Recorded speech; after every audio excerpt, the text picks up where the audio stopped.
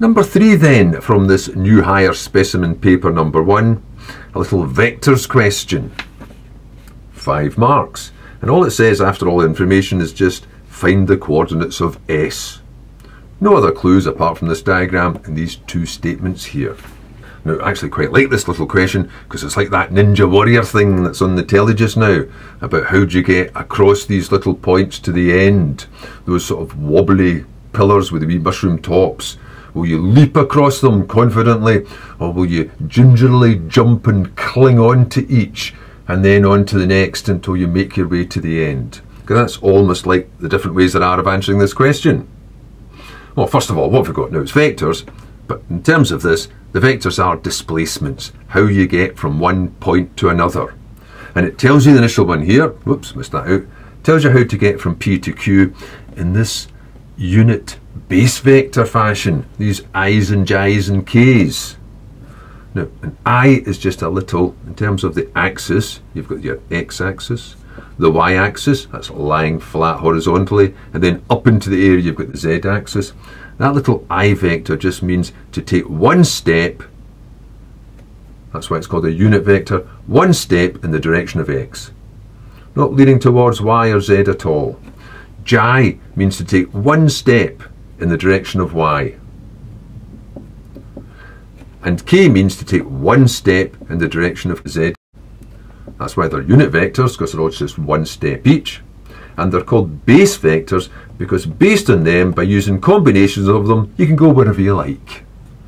So this says I'm going to go 6 steps forward, 12 steps along y, and then actually go down 6 steps. But you'd probably prefer, in terms of a calculation, to set it out in components, which would just be 6, 12, negative 6.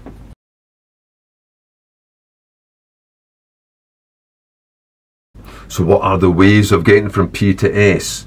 Well, let's be a bit of a coward first of all and just gingerly clamber over and cling on to Q. Because I know how to get from P to Q, there's the instructions, and I know where to start, so I should know where to finish, but we'll have to set it out in terms of vector equations. So to get to Q, that'll be the position vector of Q, you would start at P and follow the direction PQ. Follow the instruction to get from P to Q. So setting that out, P's at negative 6, 3, 9. That was the position vector from the starting platform, the origin. That's what you had to do to get to the first pillar. And now, how do we get to the second pillar? 6, 12, negative 6. Follow those instructions. When you add those together, you've got 0, 15, 3. Now, that's the position vector of Q. Now, I've actually found it, so I'm clinging on to it just now.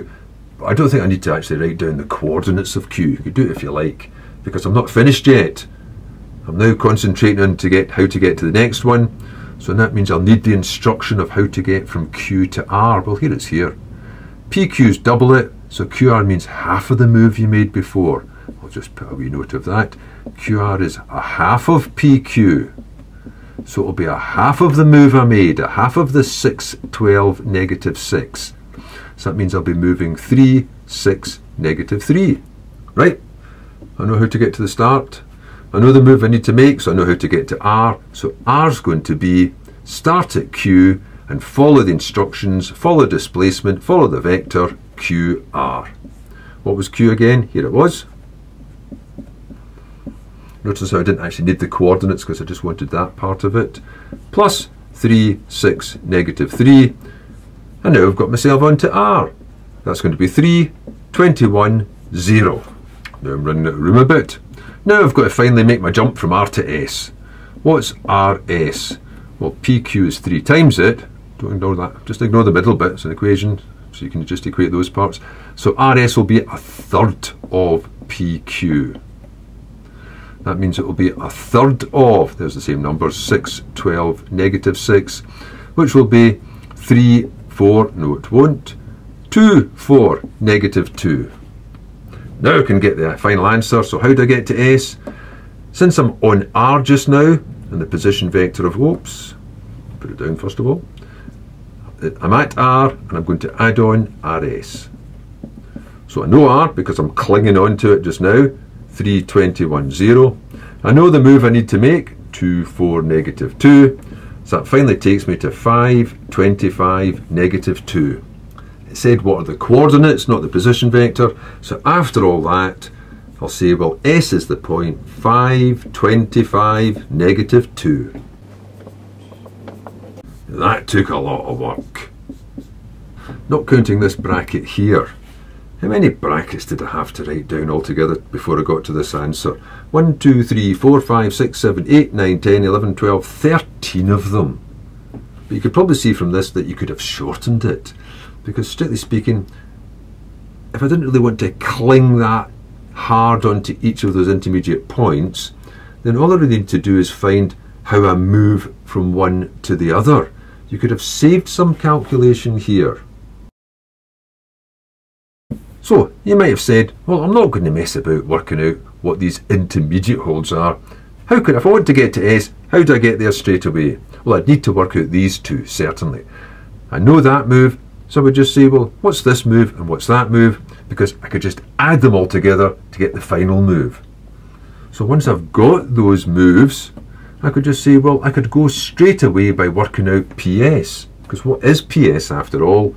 It's PQ plus, whoops, QR plus RS.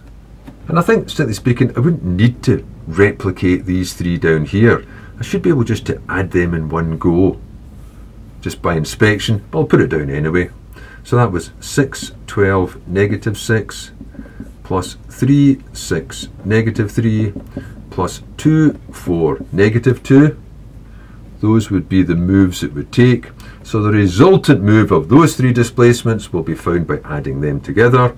6 and 3 and 2 is 11.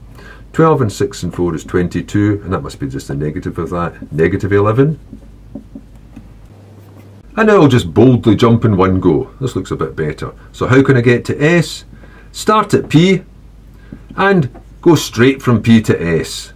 Start at P, negative 6, 3, 9, and go straight from P to S, 11, 22, negative 11, which of course gives you the same answer, 5, 25, negative 2, making S 5, 25, negative 2.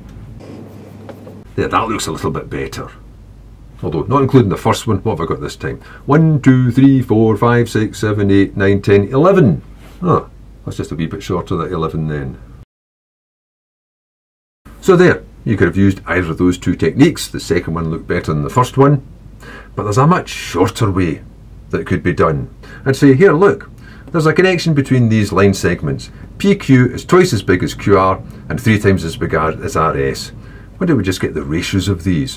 What's the ratio of PQ to QR to RS? Well, that would be 1. QR's a half of it, and that's a third of it. Or, putting it down a different way, because a ratio should be made up of whole numbers, that would be multiplying everything by 6 to make them whole numbers, 6 to 3 to 2. That's 6 steps to 3 steps to 2 steps.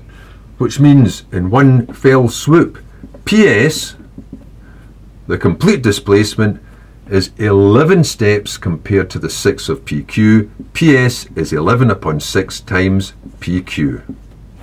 So that, how could I get S straight away? Start at P and add on 11 sixths of PQ. Let's put down a couple of brackets. P was negative 6, 3, 9. 11 sixths of 6, 12, negative 6.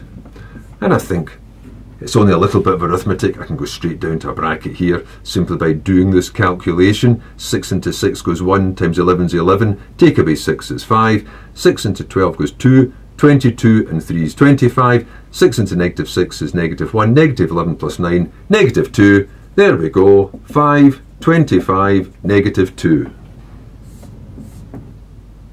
Yeah!